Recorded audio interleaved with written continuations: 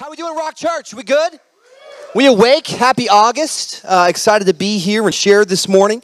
We're opening up a new series called If You Only Knew, Rediscovering the Power of the Gospel. Something I really want to just highlight here is I know right around August, September, new families start to come in, check out our church, summer's over, kids are going back into school. Just want to kind of preface a couple things. Number one, you're going to come in on a Sunday and worship is a priority for us. It's really important for us to encounter God's presence and that the band is not the focal point, but Jesus is. So I just really want to let you, kind of invite you in behind the curtain, the veil. What I love with what Sam and Eden are doing and Ben and Shalisa Horvat, as they're leading us in this worship community, God has stripped down the team and we have musicians coming in and going out, people that moved.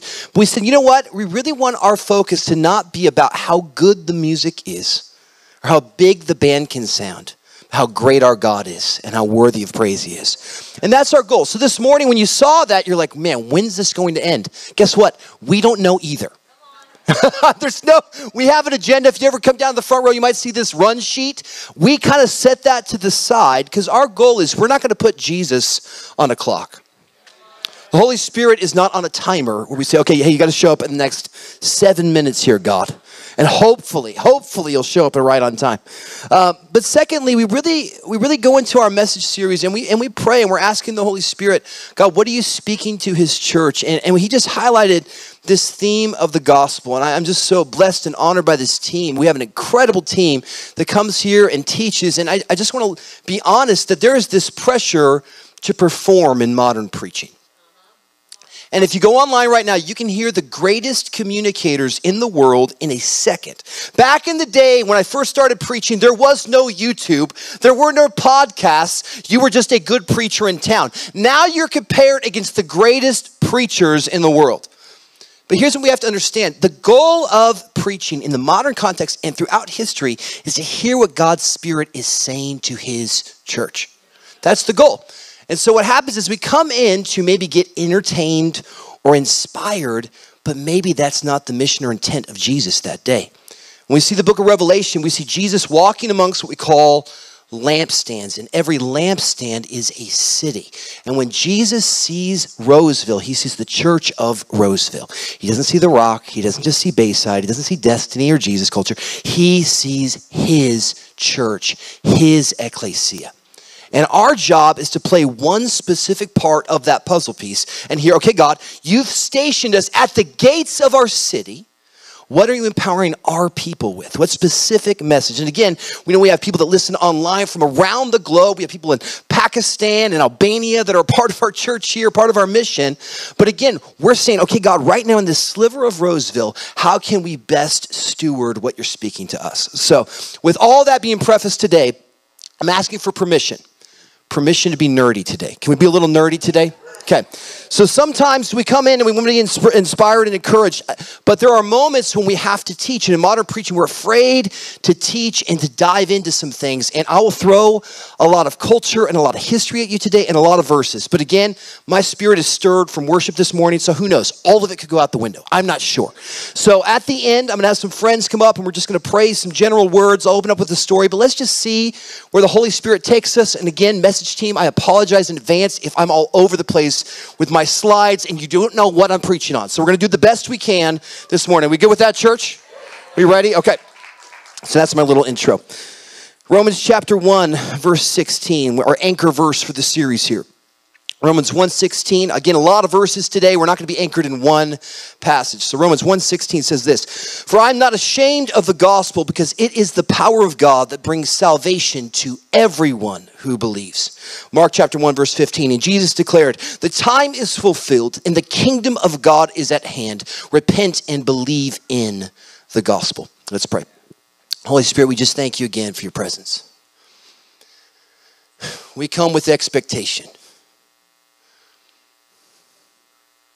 Holy Spirit, speak. Lord, we just ask right now that every burden people came in carrying, we would surrender at your feet. So right now with your eyes closed, you say, you know what, I've been carrying some heavy things in my heart that I need to surrender to Jesus. If that's you, just lift your hand up. Holy Spirit, man, a lot of us. Just picture yourself handing that to Jesus. God, we hand you all the burdens. All those things we're carrying. The fight with our spouse.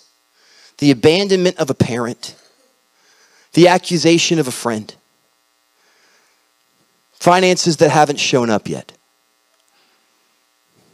Delayed provision.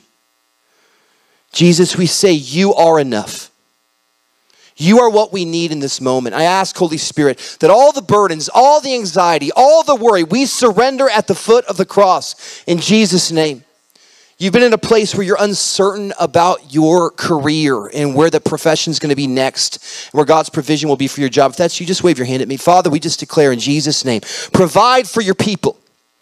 Show them where they're meant to be. It's not about the next paycheck, but where's the next assignment that God's leading you to.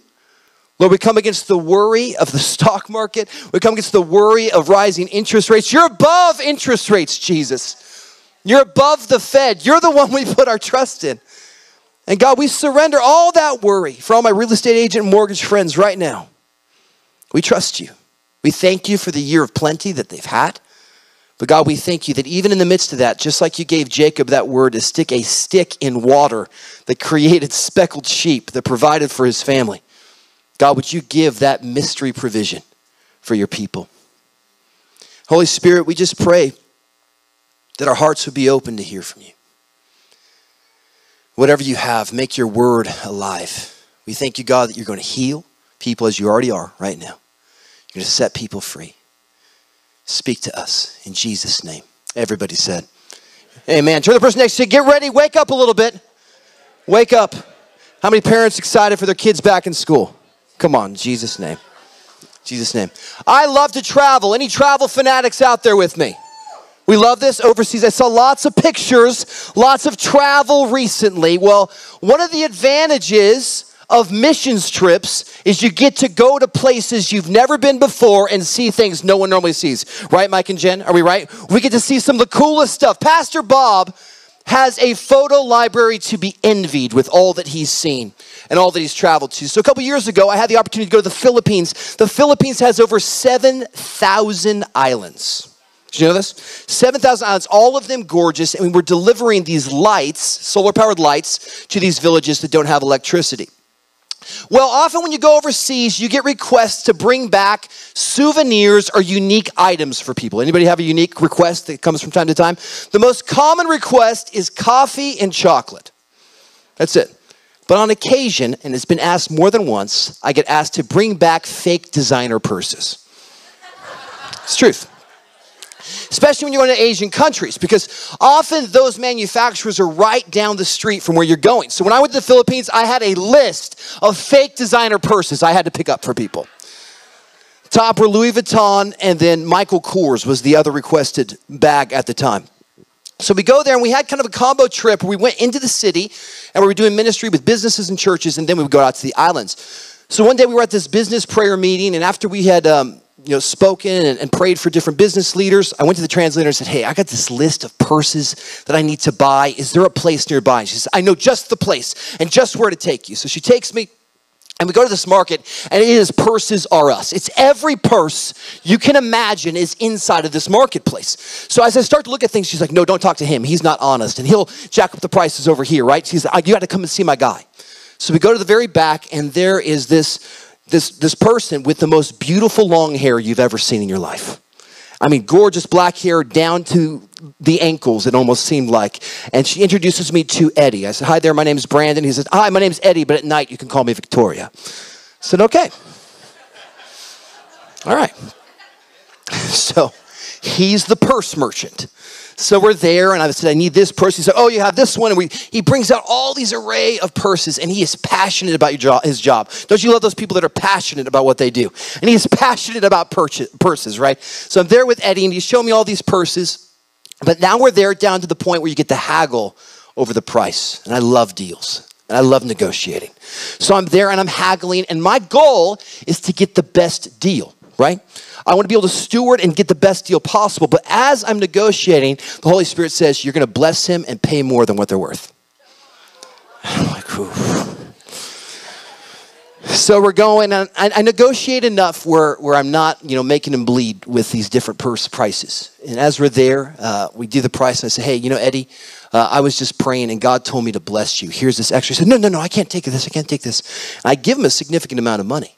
I said, but hey, as we're here, I just had a quick question. Who's the person working with you? Are you related? And there's this woman with him. He said, well, that's my sister.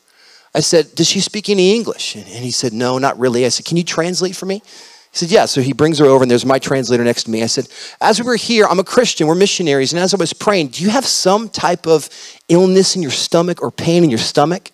And he says, no, she doesn't. And as we're there, her eyes go ghost white. And then she goes, no. And she goes with my translator, and she's like, yeah, she had some type of cancer or hernia. We couldn't tell what it was. That was in significant pain. I said, Jesus has brought us here, again, not just to buy purses, but to show his love for you. Can we pray for you? So we're there, and I have, luckily, a female translator with me. When we pray, all the pain goes, and her distended stomach goes back in. And as we're there, you see Eddie, his eyes light up, right? He's like, what's this? And she begins to cry. I say, hey, Eddie, just one other thing. Do you deal with an issue in your hip and your leg? He said, how do you know this? How do you know this? And we said, Jesus speaks. Are you in pain? He said, yeah, I'm in pain right now. He brings up his stool. We pray. Eddie gets healed right there on the spot. As Eddie is there, the Spirit of God comes and says, you must see my friend. He grabs my hand and runs me through the market. Now, there's all these back, kind of areas, and you get kind of weirded out in these markets, right? So as we're running through this market, he says, here, speak to him. He starts speaking in Filipino, right, really, really fast. And he's like, his name's Ricardo. Talk to Ricardo, right? And Ricardo's there. And you could tell, this entire community lived an alternative life. But guess what? Jesus doesn't mind. His glory and his power can show up in any situation. And as he's there, they need truth. They need hope. I start to pray. So, Ricardo, what's wrong? Turns out he has this jacked up shoulder. We pray, God heals Ricardo's shoulder. Ricardo gets healed, and he says, you have to talk to my other friend. He grabs me, and this is Gregorio, or whatever his name is. I don't know what his name is. He comes over. Greg's got this back injury. We pray, but as I'm praying for him, and again, many of them have transitional lives at night. You can tell. I say, did you have a religious background? He said, yeah. I said, you were a Christian, weren't you? Yeah. I said, some things have been done to you, and you've been taken advantage of. God's coming here not just to heal your back, but to heal your heart. Greg gives his heart to Jesus as his back gets healed. So you're in this moment that became purse shopping, and now all of a sudden revival is breaking out and purses are us, right? So we're there, and in these moments, there's no way to describe it. It's like you step into the other. We step into this kingdom world that you can't describe, and this boldness just comes on me. I say, attention everyone. God's healing people in this market, and Jesus is present to heal. If you have any sickness or pain, come and see me right now. Well, as we say this, and again, as you're speaking out loud, you're afraid as you're saying it, thinking, what is going on? As I say this guy goes, he needs prayer. This guy right next to me. I said, what's going on? He didn't speak much English, had the translator. Turns out his mother has cancer, and he's going to visit her right now. So we're going to pray for your mom, but I just get this word of knowledge. I say, but you're Muslim, aren't you? He said, yeah. I said, right now, Jesus is going to reveal his power to you. And although you've been exposed to different things, he is the way, the truth, and the life. We pray for him. God blows up in this little purse marketplace. All of a sudden, the other translator comes and says, you have to leave. You have to leave right now. The bus is here. The bus is here. So I was like, tell the bus to wait. They say, also the cops are coming. You have to go right now. So we go and we leave this marketplace. And you step out of that market and you literally think, what just happened? What just happened? See, the power of God shows up in ways that we never expect and we never predict. And the problem is we think we have to be these professional ministers in order to see God's power readily available for us. But here's the deal. He purchased it for all of us to have access to. Romans 1:16 says this. I am not ashamed. I'm not embarrassed. I'm not afraid of the gospel because it's the power of God that brings salvation to everyone who believes. So the Holy Spirit intends to show up in power with his church and set captives free, that there be radical life transformation available to all of us. Now, for us that have been in the church world for a while, we use a lot of terms that the world does not use. And if you're new to church, you're going to hear a lot of phrases. You're like, what on earth does that mean? Have you ever noticed all the strange words we use? Use words like worship, salvation, righteousness, sanctification, propitiation in some of your Bibles. And we get these words and you're like, what does this mean? And I think at times we become so over-familiar with certain words, we lose their significance and the power that they contain. One of the most common words we use is the gospel.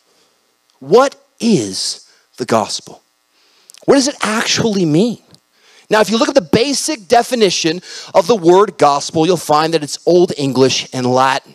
And it literally means good news, or Godspell, good message.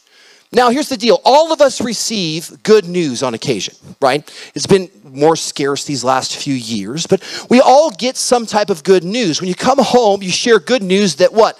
You got a raise at work. You share good news that maybe you had good grades at school. We share good news that we slept through the night because our toddler did not wake up. Come on, young parents, are we there? This is good news, but we have to ask the question, is that the intent of the authors of the Bible and what they're writing? Is it simply good news?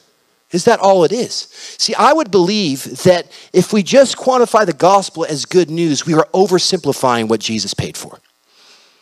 If it's simply good news, we have that every day. Why is this good news? Why is this gospel so significant? Now, if you look up the term gospel in a New Testament word search, you're going to come across one key passage, and it's an important passage for us to study. 1 Corinthians chapter 15, verse 1. It says this, "Now I would remind you, brothers, of the gospel that I preached to you," this is Paul, "in which you received, in which you stand. For I delivered to you as of first importance what I also received, that Christ died for our sins in accordance with the scripture, that he was buried, that he was raised on the third day, buried, and in accordance with the scriptures." So here we have this basic definition that Paul defines the gospel as Jesus' death, burial, and resurrection. And he goes on to explain a couple different elements and events that took place afterwards. This is good. This is a good gospel summary, and this is what many would point to. However, I have this question. If that was the gospel, then what gospel did Jesus preach before his death, burial, and resurrection?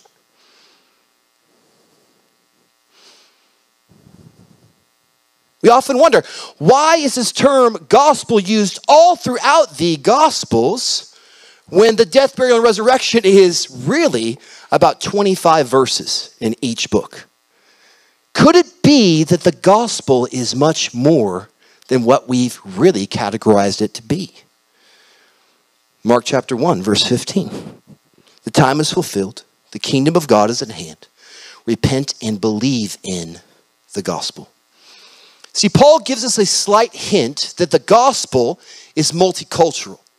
The gospel goes beyond just one culture. The other half of Romans 1:16 says this, "It's the power of salvation for everyone who believes, first to the Jew and also to the Greek." It's really important for us to understand that the New Testament is a fusion of multiple cultures.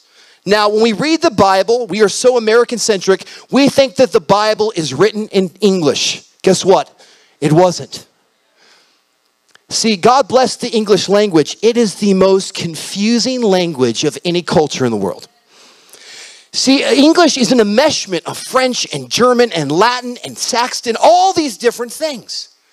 But we have these simpler languages that are foundational languages in Hebrew and Greek. And the New Testament is written in Greek, and it's 100 generations ago, 2,000 years ago. So we have this term, gospel, that means so much more than what we understand. So it's important for us to know what gospel means both to the Jew and to the Gentile, also to the Greek. And what we find out is this. The word gospel is the term euangelion.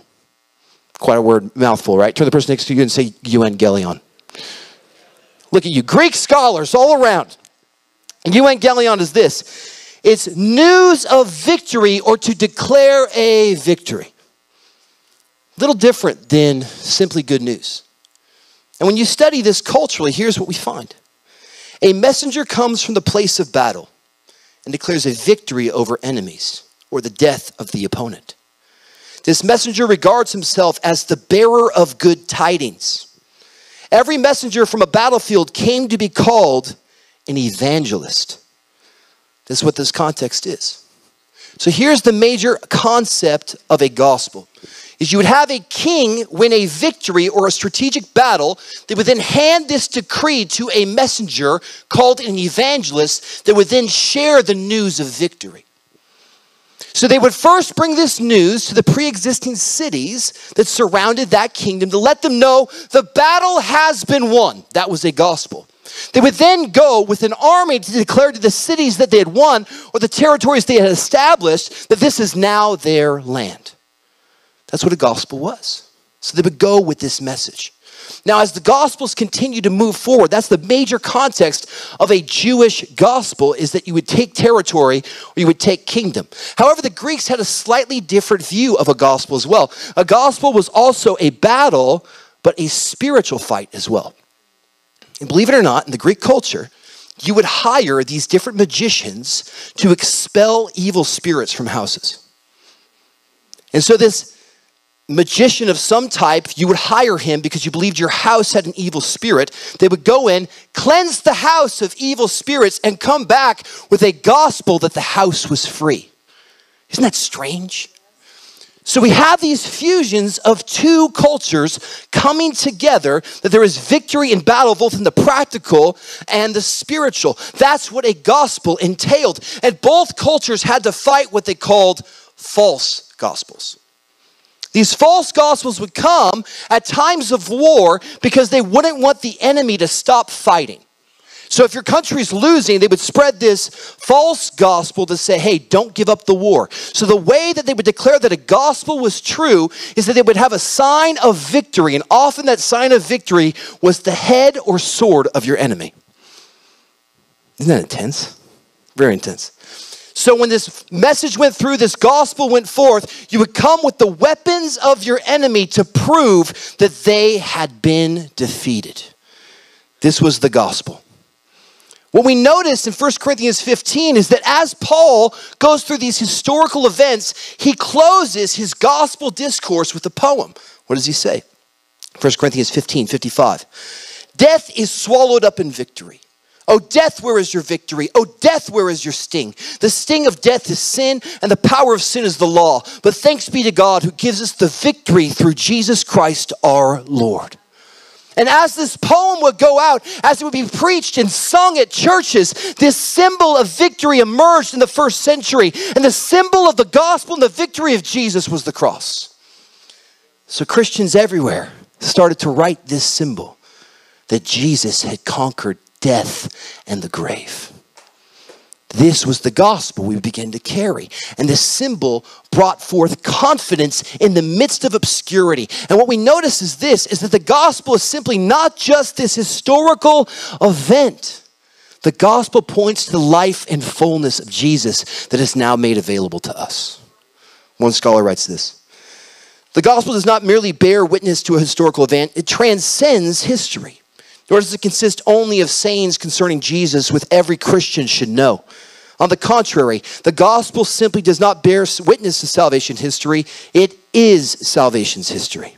In the New Testament, Jesus himself is the gospel. He is the content of his message. The gospel of Jesus breaks into the life of man, refashions it, it creates communities, it proves itself to be living power.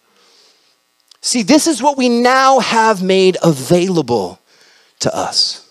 A couple years ago, I found out this story. It's called Baseball's First Billionaire. Now, when you think of, sports, basketball, baseball, you think of all these multimillionaires, all these riches. Well, there was this one young pitcher in the minor leagues that got his first contract. He received, I believe, $250,000. And he got noticed that his aunt was going bankrupt. And they had this family property that everybody grew up on. So for $50,000, he purchased back the property from his aunt. So as he's there and he's doing the minor leagues, they begin to put in some improvements to the property. As they are there, they stumble in that the whole foundation of the house is founded on bedrock. So they bring out these excavators to go and check what exactly was underneath the house. Turns out he's sitting under 10 million tons of quartz. 10 million tons. As they brought out these excavators, they found out he had over $2 billion of rock underneath his grandmother's house that he had now inherited. And now his life was to extract this rock and extract the value of what he had just purchased. Years ago, I sat with a mentor. I was 19, and when you're 19, you're trying to prove your worth, you're trying to prove your value, you're trying to impress everybody you talk to, right? Well, I'm with this man, he's in his 70s, seasoned saint. As we're there, and I'm telling him all these great things, people getting healed and all this stuff. He says, I've come to discover that our life in Jesus is just discovering the mountain of victory that he's purchased for us and all we now have available. See, this is the picture of the gospel. The gospel is not just a summary of death, burial, and resurrection. See, it is this glimpse of a life in Jesus. As Mark opens his gospel, he says, this is the beginning of the gospel of Jesus Christ.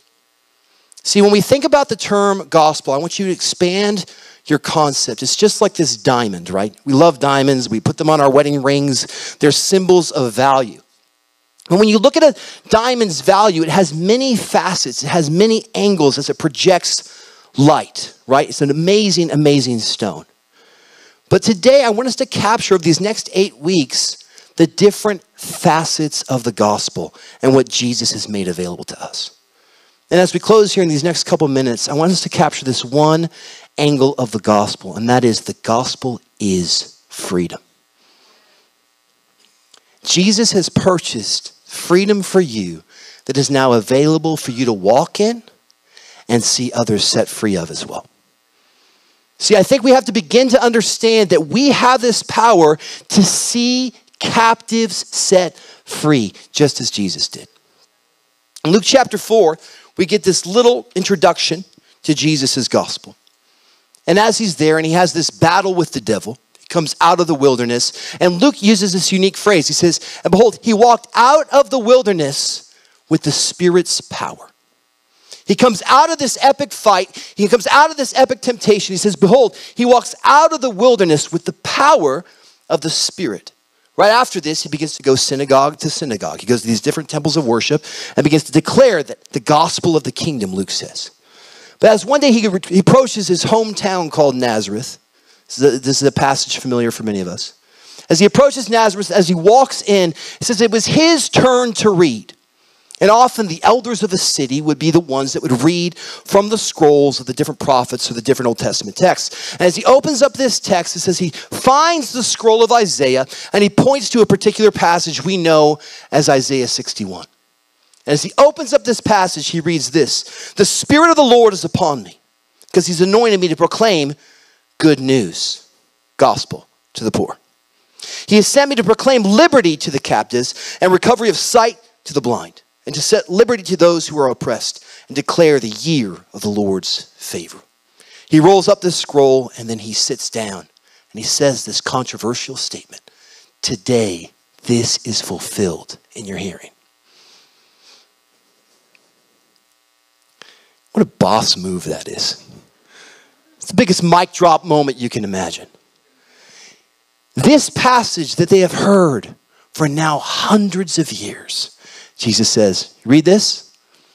That's me. That's me right there. Now, this is the Jesus that they've all known. This is the Jesus that was the carpenter's son. This was the Jesus that ran around the town, and now he's declaring that he's the Messiah, the Son of God. Things don't add up, and they get offended at him, and they throw him out of their town. They don't welcome him there. See, here's something we have to understand. Jesus underwent this journey as a human. He emptied himself of the fullness of his deity and walked in a form of it. But as we see him move forward, he continues to get rejected for the transforming power of the gospel that he's walking in. Let me just warn all of you here. When you begin to walk in the fullness that God has for you, the world won't understand it, and those you knew and trusted most may not as well. I think a lot of us think the gospel comes into our life and we can still live our old life and have our old friends. We still think that we can live this old way and still adopt it and bring it along. Listen, there's a complete transformation of the mind that has to take place. And what's happened in modern church is we think the gospel can come into us and we continue to live life as business as usual. It doesn't work that way. Normal, safe church, normal, safe lives, Netflix on the weekends isn't the fullness of the gospel Jesus purchased for you. Your time as you dispose of it. See, this surrendered life, this gospel, think about this. It's the context of a victory of a king. And by receiving that gospel, you're saying, I surrender my allegiance and property over to you. Jesus is the Christ. Jesus is the Christ, not your consultant and not just your counselor. And in modern therapy, we pay counselors to hear our problems and not hold us accountable.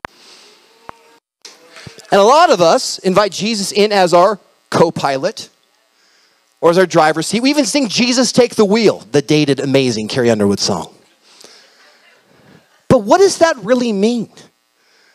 See, we want him to take the wheel when we're driving off a cliff. Jesus, save me from this destruction that I've caused. That's not the fullness of the gospel.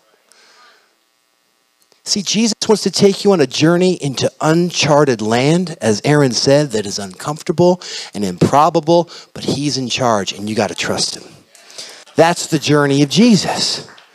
And he comes in and he says this gospel that they're not ready to hear. They kick him out. And what does Jesus do? It says he begins to enter homes. Think about that early term. The magicians would go in and clear evil spirits. He goes into homes and heals the sick and sets the oppressed free. And demons are leaving houses and people. See, the Jewish gospel expectation was a physical king that took over real territory and tangible land. God was after his spiritual inheritance, and that which was lost at the fall, he wanted to restore creation itself. He was after the covenant of his people.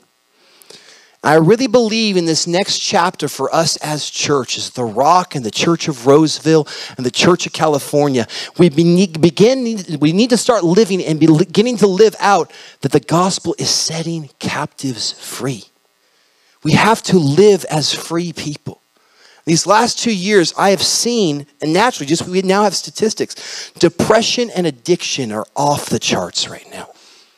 It's literally gone up the last 2 years, 300%. See, before, it was 1 out of 10 people were clinically depressed. Now it's 1 out of 3. This is a severe depressive state that is contemplating suicide. So right now, when you walk into the mall, you walk into the grocery store, begin to think in kingdom terms, not just your grocery list you hope to leave the store with. Okay? When you go to work, and you're encountering opposition, we have to begin to recognize that you carry the gospel of Jesus Christ that sets captives free, and you are the fragrance of life and death, Paul says in 2 Corinthians. So guess what? When you walk into the workplace and you're facing opposition, it's a spiritual battle, my friends. When you wonder yourself, why is my boss and my coworkers always mad and always picking on me? Maybe it's not just about your work performance. It might be. But maybe that's not just it. Maybe it's because there's a spiritual fight that you need to take authority over. And freedom that Jesus wants to bring into those individual lives. And as you go and as you begin to serve, as Sean did an amazing job, serving, washing the feet of those that are against you in the love of Jesus, maybe we'll begin to see those captives set free. Galatians chapter 5, verse 1. For freedom, Christ has set us free.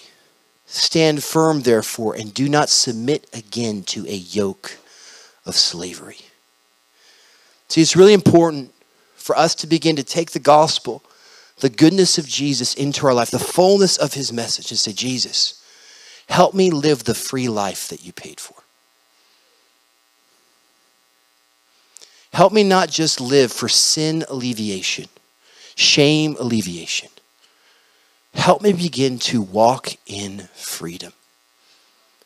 Church, what if the win of your year, when you celebrate January 1st this year, is that thing that you've been struggling with all your life, you actually have victory over and have been set free from?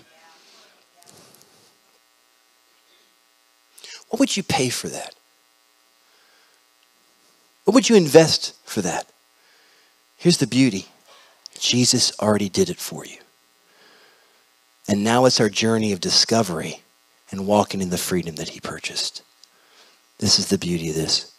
I'm going to invite up a couple friends to hear pray in just a second. Just one last story. One day I was, my blessed kids, back when they were in car seats, they decided to vomit all in my car. Don't you love those days? And there was vomit everywhere. I'm going to stop for Natalie so she doesn't gag reflex in the front row. But I'm cleaning up this mess, and it was at that stage where everything in the car is irrecoverable. You're just not even able to save the stuff. As I'm there, I go down to the Blessed Laundromat over off of Melody Lane, and I'm waiting there, and I'm like, man, I got an hour to kill. I'm going to go run some errands at Target. So I'm driving over to Target, and as I'm driving over, I see this garage sale. I'm like, man, is that a drum kit in that garage sale? So I get out, and there's this gentleman. He's looking through the stuff. He's a younger guy. He's like, is this drum kit for sale? He's like, oh, this isn't mine. I'm just looking through stuff. I said, okay. I said, where's the owner? They said, inside. So I go in there, and I said, yeah, this stuff is for sale. We're raising kids for our money for our kids' camp, their church camp. I said, okay. And as I'm there, I just get this impression that he needs healing. So I begin to ask them questions. I say, hey, do you deal with issues in your back and your knees? He said, oh my goodness, how'd you know this, right? We have this salvation gospel moment where God completely heals this gentleman. And as we're there, he's crying. He says, hey, let me go get your number and let me get some information on how we can, provide for the camp, etc. So they go inside, and as I'm there, I get this picture for the guy in front. And he's there, and he's rummaging through the stuff. I said, hey, you deal with back issues? He said, no. I said, okay. Is there anything I could pray for? Yeah, I got pain in my back right here. I said, okay. So as we're there, I see him, and he pulls up his hand, and on his knuckles is tattooed the word suicide. I said, what's that tattoo? He said, oh, nothing. I said, what does that say? Oh, nothing. I said, did it say suicide? He said, yeah. I said, where are you at with that? He said, I think about it every day. I said, what's your background? And we start talking. Sure enough, grew up in church, living on a friend's couch. And I begin to declare the freedom of Jesus over that individual. As we're there and we're praying, we're breaking off the spirit of death. It became a lot more than back pain that God healed. It became about freedom for a captive. See, as we carry the gospel as radical lovers of Jesus, we carry the gospel of freedom everywhere we go. And that's what we have an opportunity to walk in and carry. When we start to study the significance of the gospel these next several weeks, I want us to find the different facets. Next week, Sean's going to be talking about gospel as family. We're going to be talking about gospel as fearless, etc. But today, I want you to know the gospel is freedom. It wants to set you free from those practical things that you're struggling in. So let's just stand together as we pray here for a minute. I ask Amy to come up, and David, and Aaron. I just want us to close our eyes here as we close and just invite the Holy Spirit into those areas of your life. Let's close our eyes here. And Jesus, we thank you for your goodness. We thank you for your freedom.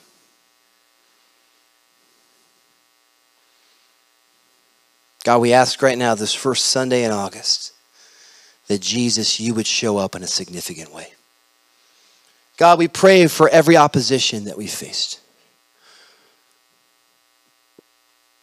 Those things that have bound us.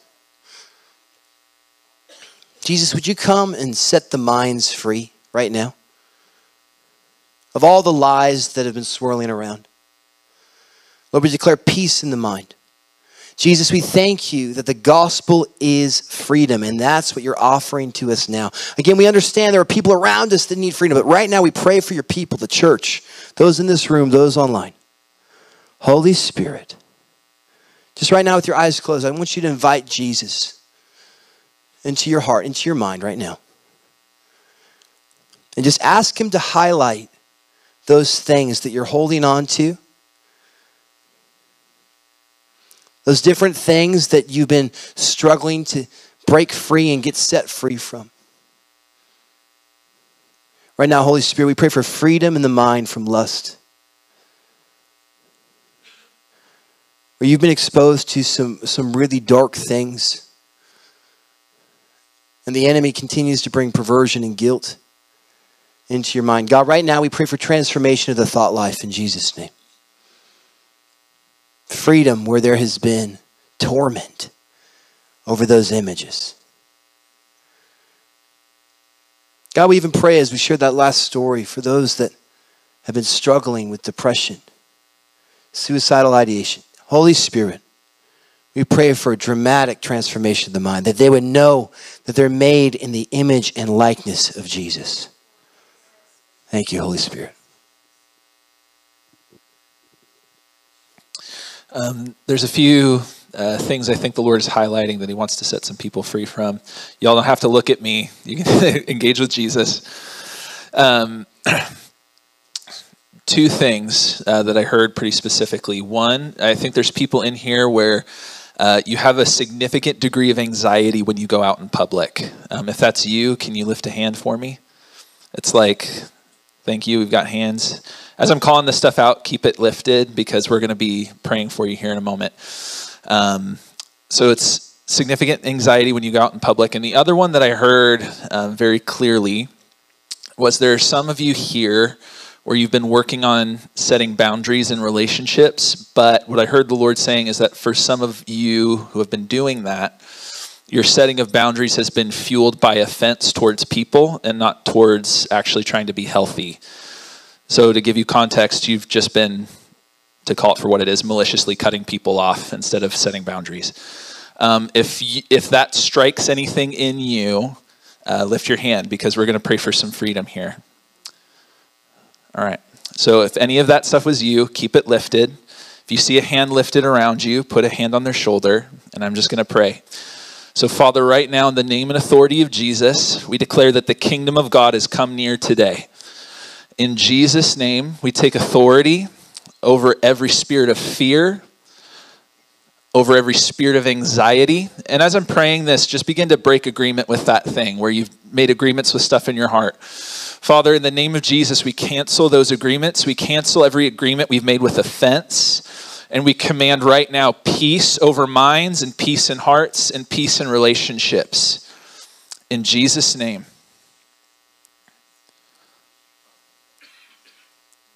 Thank you, Holy Spirit.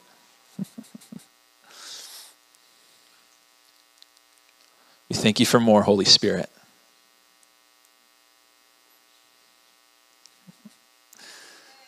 Thank you, Lord.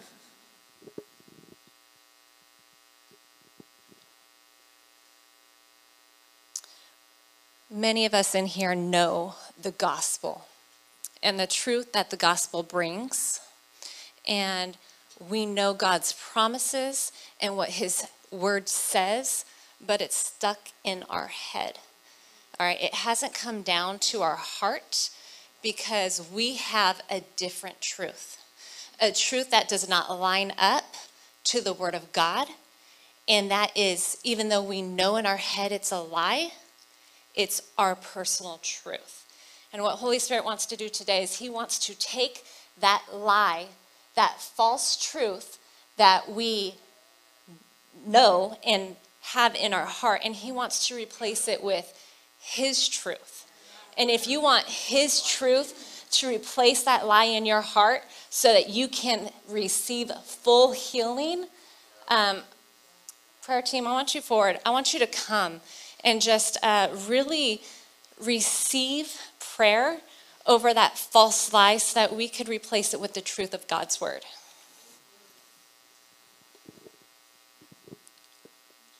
So as I was just worshiping and praying earlier, I kept seeing the same picture repeat over and over again, and the word was trust. And it was a trust fall, but people were breaking their falls, right? So you would, instead of just falling straight back, you would kind of like sit on your butt and then fall, right? And so what I felt the Lord was saying was, there's people in this room, people watching online, people that we know that are trying their absolute best to trust the Lord with an opportunity, with an idea, just with some sort of creative thing you want to take action with. Nonetheless, it's about trusting the Lord fully as his living sacrifice, because he freely gave us all of that. And so I just pray for everyone here who is trusting the Lord with something to not hold back and to give it all, and in turn receive freely. Yeah. One last word here and then we'll pray. As Brandon was preaching, I saw Sam's guitar, and his strap, it says "Get Back," and it was facing out. Thank you, Lord. And looking at it on him, it's over his shoulder. And it goes along with Amy's word about our thoughts and taking our thoughts captive and walking in freedom.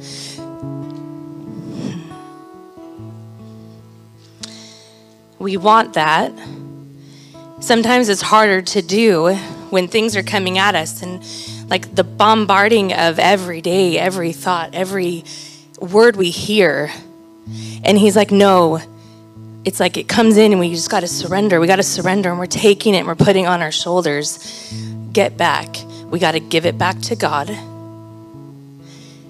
Release it to him, because we have authority to stand, and that's what we have to be. That's what we are called into, is to stand. When we take our thoughts captive, we have the authority to speak truth and bring healing. So right now, Jesus, we thank you. We thank you for what you are doing. We thank you for the power you give us. We thank you for the word of the gospel, Lord, of who you are, of what you're doing, Lord. We thank you.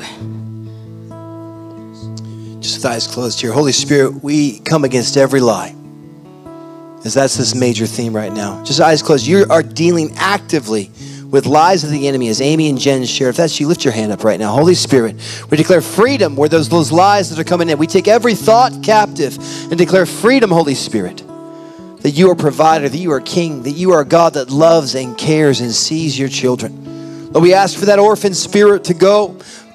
The spirit of adoption would be present, that we have a Father that loves us, that cares for us, that's invited us into his family. Lord, we pray for those that are needing to take the trust fall. They're needing to take that leap of faith, that they would not be afraid to step and lean into the promises that you have for us. Holy Spirit, we thank you. We welcome your presence. We celebrate your goodness this morning. In Jesus' name. Everybody said, amen, amen. Come on, give a shout out to Jesus, church. Come on.